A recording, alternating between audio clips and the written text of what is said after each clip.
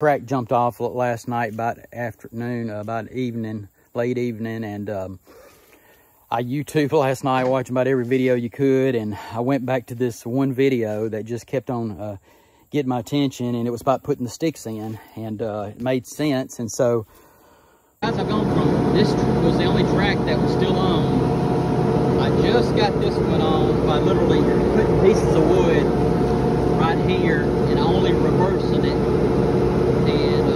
And it came on around here and it popped back on track.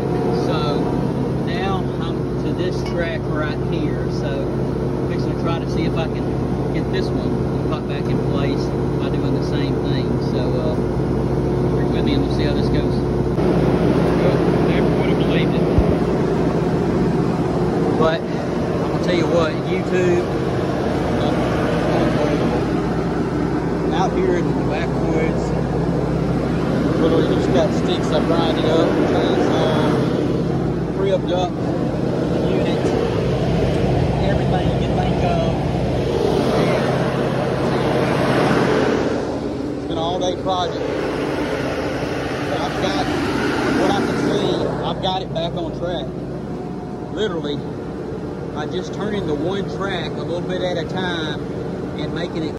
You guys that have this happen, I can tell you that it saved me, and this is the first time I've ever had a skid steer or rented a skid steer in my life. First time I've driven one. Thought I'd do some brush cutting on my land just to thin things out. Anyways, YouTube, unbelievable the experience you can gain on there and knowledge.